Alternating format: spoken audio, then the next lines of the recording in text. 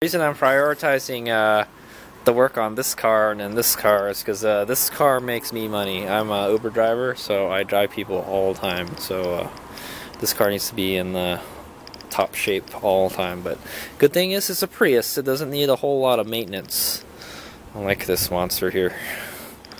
But yes, this one is funner to drive. Not in traffic though. I'd prefer driving this one in traffic. And this one gets like double the gas mileage of this one, so it's definitely better to rack up the miles on this one. Pretty soon this one is almost at 111,000 miles. This one is catching up real fast to this one here. And this one's well, I mean, this one's a much newer car, but it's a lot better shape than this car. At least the body on this car. There's a lot of scratches on this car. I don't know why, but I mean, it's an old car. That's what happens to old cars, they get scratched. So yeah, so I might as well just do a little vlog on this. So what I gotta do first is take this little shroud out, plastic shroud dealie. I'm taking these little pins out. They come out like that. You unscrew them and you just pull them out. They should pop out. They should pop out. Sometimes they don't like to pop out. See, it may break some of them. I don't know. And there's like 1, 2, 3, 4, 5, there's 6 of them.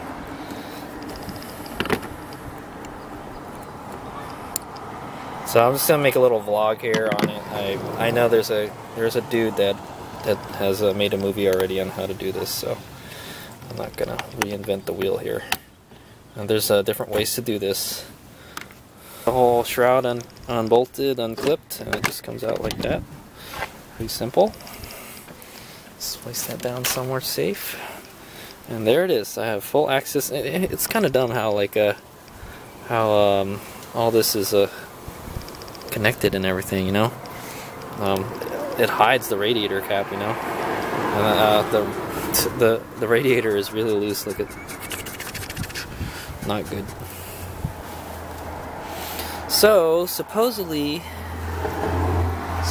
there's a in here there's a bleed valve that we're gonna have to work with to get all the air out of the radiator. So first I have to make sure and figure out like which, because I know the radiator, I think the radiator is sectioned off into 2 parts. One of them is for the inverter and one of them is for the engine. So I have to make sure and drain the engine, not the inverter. Alright, so one of the first things I've done is I put the car in high heater, the highest temperature. So what you got to do is just move the temperature up until it gets past 85 and it goes to high, and that's supposedly it lets all the hot water go through the heater core. I don't know if that's true, if there's a little valve that goes through the heater core, but that lets the flow go in and out, but I'm not sure. I don't think that's the way it works, but that's what they tell you to do. So maybe there is on this car, I'm not sure. So I've gone ahead and done that, and it's nice and hot. So supposedly if you got air in your cooling system, the heater will not get hot. So that's one way to tell if you got all the air out. Alright, kill it. So the first thing I'm going to do after that is I'm going to go drain the coolant. So there's 3 places to drain the coolant on this. There's one on the back of the engine block. That's why I have the car on ramps right now.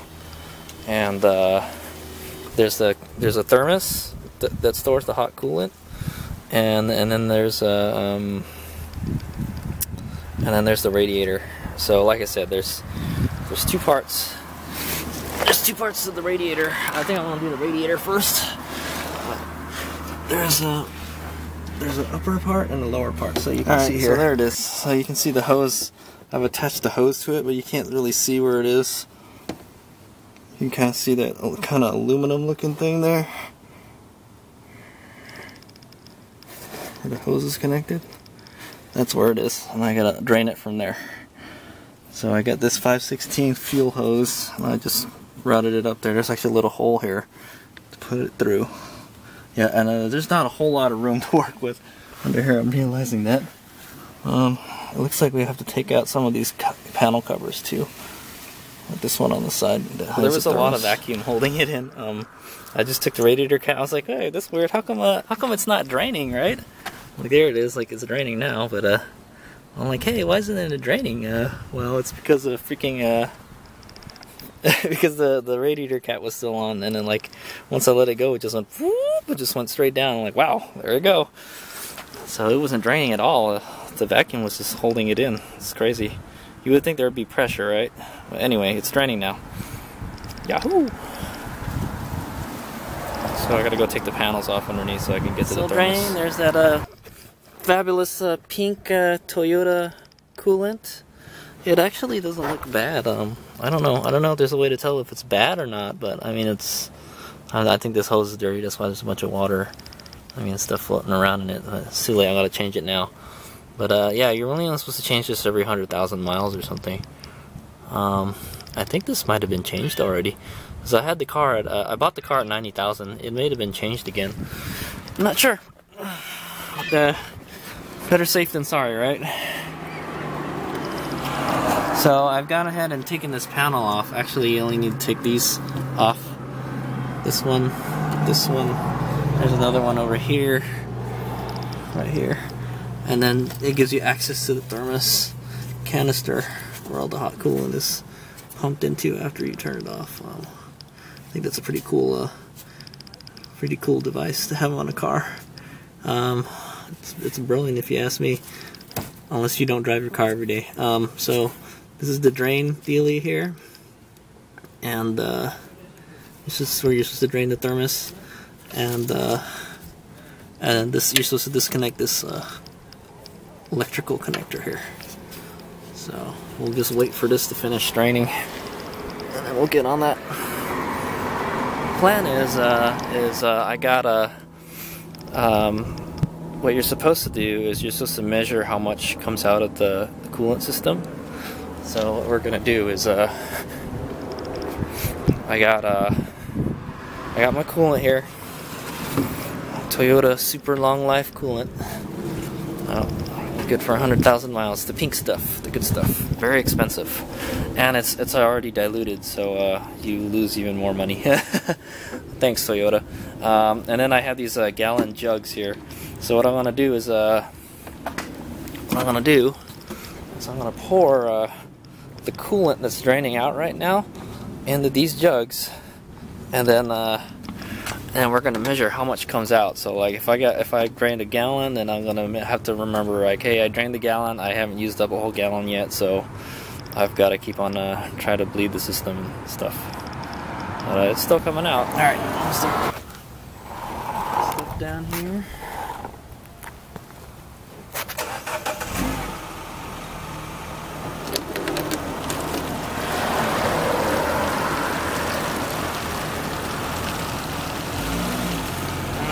I may have wasted my money draining this coolant out.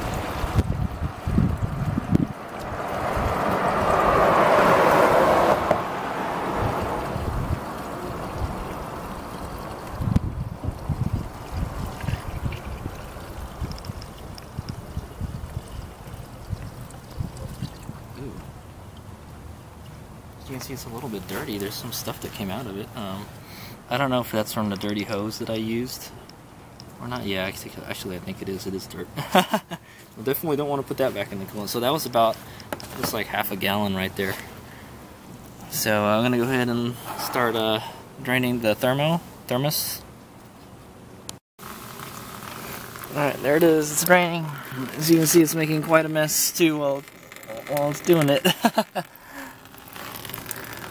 Good thing I was wearing safety glasses because I got it all over my eyes.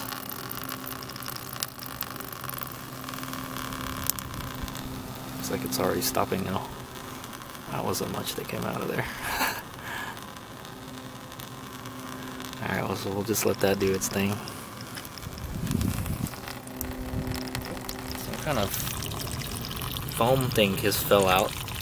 Anyway, so one thing that the little Prius coolant change guide mentioned is to mark the level of the coolant that you drain.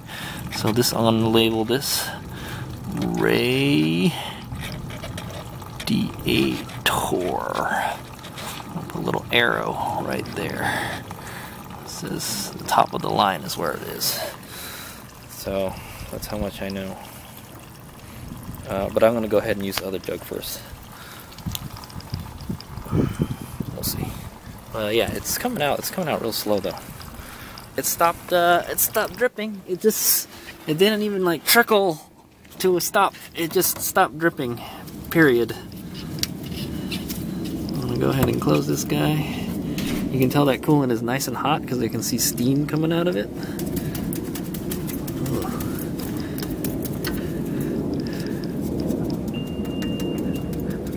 Yeah, let's try to get some of that. It's trying to hang off of there. I'm gonna go drain it.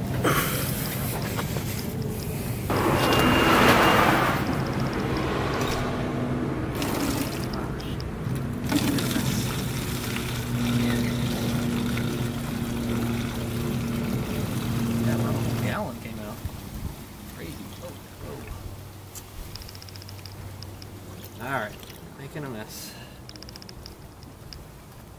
My tape, coolant all over my tape now. No fun. We'll get some napkins, wipe that up. So yeah, just about a gallon on this one.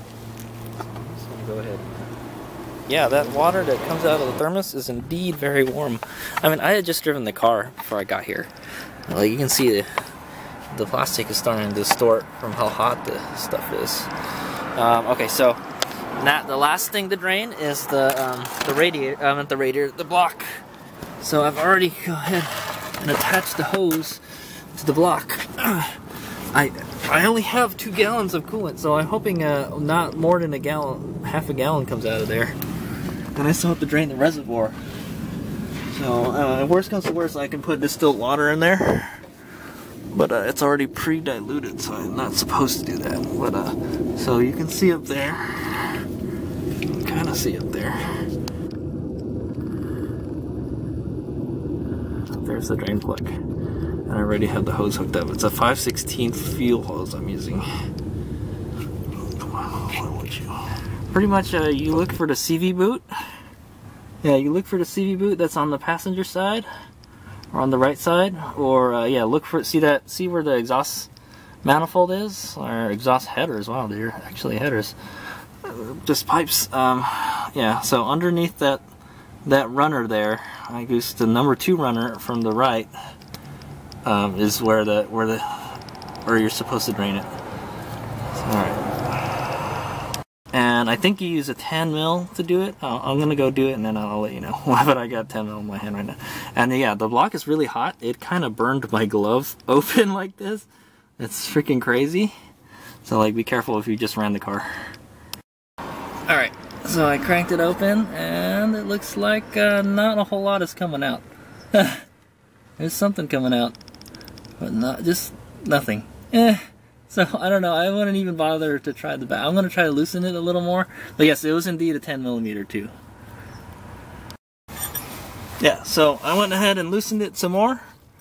And nothing is coming out anymore. So I think that's it. Just a little bit, like a tiny bit came out. Maybe if I take the plug off, I'm going to just straight up take the plug out and see what happens. There could be coolant gushing out everywhere. Okay, I've loosened it more. Still nothing coming out. I'll just take it out and nothing should come out, right? Yeah, so that's what the plug looks like. Funny looking thing. It's brass. So, nope, nothing came out. Negligible amount. Yes, it definitely helps if you have a lift when you're working on this. This is why you pay the big bucks for the auto shops. Alright, so I go ahead and put it back in. And I'm going to go tighten it up with the wrench. And then we're going to start filling it up. The fun part, from what I hear. So that's pretty much it. That's pretty much all that came out. It looks like about a gallon, almost a gallon. Yeah, almost a gallon and a half. So 2 gallons should be more than enough to fill it up. But I don't know how we're going to figure out Yeah, well, we definitely know that we should go through a 1 bottle of coolant. If the coolant isn't going in and it's at a gallon, then you're in trouble. But also, what I want to do, is I'm gonna go drain the. Oh, you can't. Son of a diddly. All right. You can't just stick a hose. I was gonna be smart and everything and stick a hose in there and suck it out with the vacuum pump, but apparently you can't do that. And I can't even tell where the level is on this. I think I need to clean it. Oh yeah, no, there's coolant in there. So that's gonna retain some coolant right there. Yeah, I don't know. Maybe if you stick the I'm surprised this doesn't even have a. Yeah, if you I think if you stick a this, I have a vacuum pump here. If you use the vacuum pump and you suck it from here, you might be able to get the coolant out of the reservoir. I don't know if you have to do that or not. I don't know. I would imagine the coolant it does circulate, so you probably do want to do that. Alright, so what I have gone and done is I've taken this hose out here for the coolant reservoir, and since it's at the very bottom, it'll suck all the coolant out. And I got hooked up to my little handy vacuum pump here, and I was luckily enough, the clear hose that comes out of it fits inside of the hose for the coolant reservoir. So you just go ahead and pump that, and it should start coming out. See, a good amount of suction to get it out though. It's coming out nice and pink. But this is working too. It's just not a lot of suction, so you're gonna have to keep at it. You can see we have like half the cup in there. Found the better trick. So since the hose is connected to the bottom, the very bottom of the reservoir, if you move the hose lower than the reservoir, it will start just automatically draining into it. And then I just left it down and like, hey, it's draining. And I'm like, cool. So that's how I got this. Is my second bottle. So here we go. Alright, so there you see. It's filling up with coolant. It's kind of that, it's like when you're, siphoning something. Pretty cool. And it's not even like I mean, it's kind of I guess the lower you get it, the more it'll come out.